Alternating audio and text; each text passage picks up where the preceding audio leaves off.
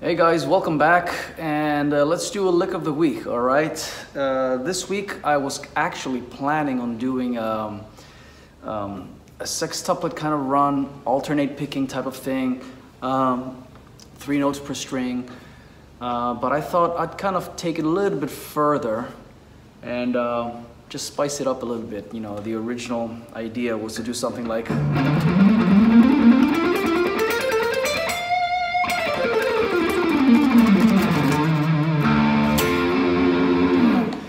But, you know, I think a lot of metal guys play that kind of stuff, myself included, and yeah, a lot of us know already these kind of shapes. So I thought, you know, let's try something different. Let's try to add, do an ascending and descending scale run by connecting 2 positions together and see what we can come up with. So this is an interesting sound. The effect you get from that is quite interesting, especially if you combine it the right way into your phrasing. So here is the idea. Okay, so basically what I'm doing is I start here on the 10th fret on the E string, and then instead of going here on the 10th fret, I shift 1 position back. So I start on the F sharp note, so you have that kind of unison here, you know? That's what makes it interesting. So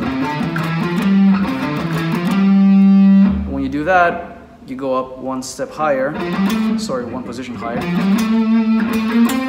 So here when you end on the B, so you go between the 2 positions here. I'm always on the 12th position, right? This is E minor or G major, however you want to look at it.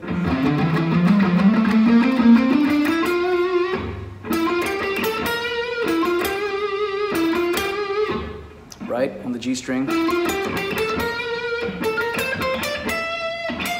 And you can do the same thing when you go back.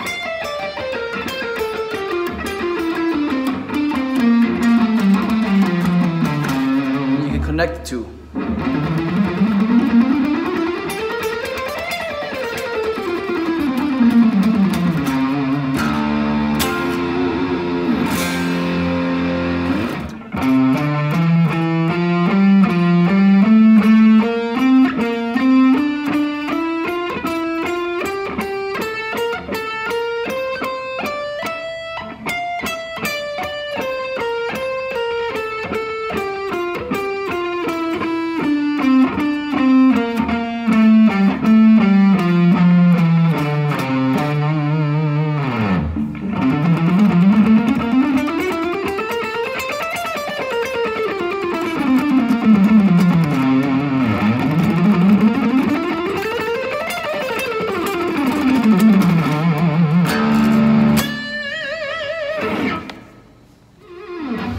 So yeah, I think this is a very cool idea, and if you incorporate, I mean, this is just like an exercise now, right?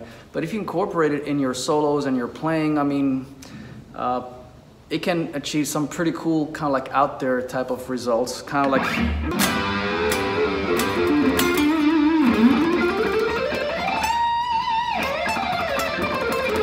When you jam at home or to a backing track, just try it and see what you can come up with. All right, thanks for tuning in. I'll see you very soon.